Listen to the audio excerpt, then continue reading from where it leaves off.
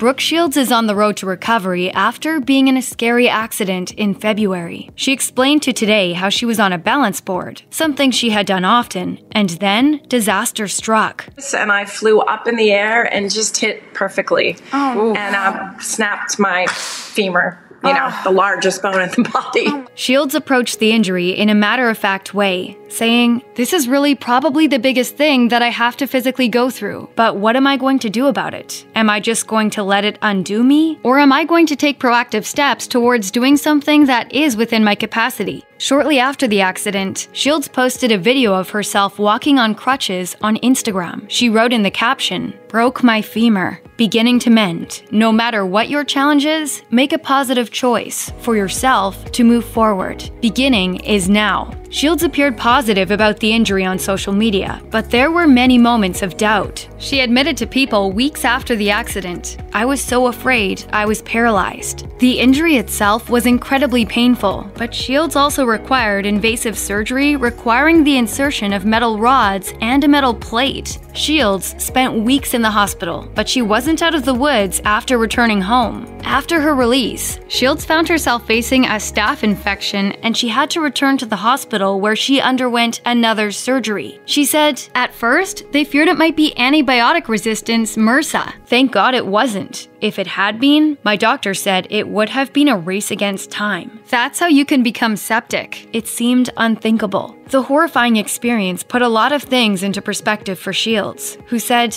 "I never considered myself Zen, but I realized with a certain calm that the rest is up to me now." Shields committed wholeheartedly to the healing process. The actress doubled down on therapy, putting herself through the grueling process twice a day. She said, "For the first time in my entire life, I thought, I can't power through this. I can't even stand on my leg or go up a step. I need to relearn how to even walk. The feeling of helplessness is shocking." It has been an arduous journey for Shields, and she's not fully healed yet. She said, "If anything, I'm a fighter." Shields is determined to keep going, saying, "I'm the only one that's going to be able to get through this. My career has actually been like that as well. One door gets slammed in my face, and I search for another. It's not unlike how I felt when I wrote about postpartum depression in 2005. This is my journey, and if it took me breaking the largest bone in my body, then recovery is something I want to share. We have to believe in ourselves and encourage one another. There's no other way to get through life. Period." Facing such a severe injury would be daunting under any circumstances, but dealing with one in the midst of a pandemic comes with even more challenges. Broken femur aside, Shields has struggled during the pandemic and with quarantine, opening up about her experiences in an interview with Glamour, revealing, "I've gone through a huge trauma with COVID because of life and nerves and age and everything, that I noticed my hair started thinning. So right now, I'm just trying to keep my scalp as healthy as possible. I think all of our bodies have reacted differently to the trauma of this year." In spite of all of the difficulties of the past year, Shields is at least finally learning how to take some time for herself. She also told the outlet that she has, quote, "never been really good at relaxing, and it took COVID to really distill everything for me." She continued, "So I like being up earlier in the morning, when it's quiet. I like reading. I'm getting to a point now where knitting doesn't stress me out because if I make a mistake, I'm getting better at being able to fix it. And my girls and I do puzzles. We're finding joy in rituals and self-care.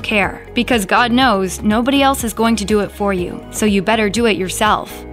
Check out one of our newest videos right here. Plus, even more list videos about your favorite celebrities are coming soon. Subscribe to our YouTube channel and hit the bell so you don't miss a single one.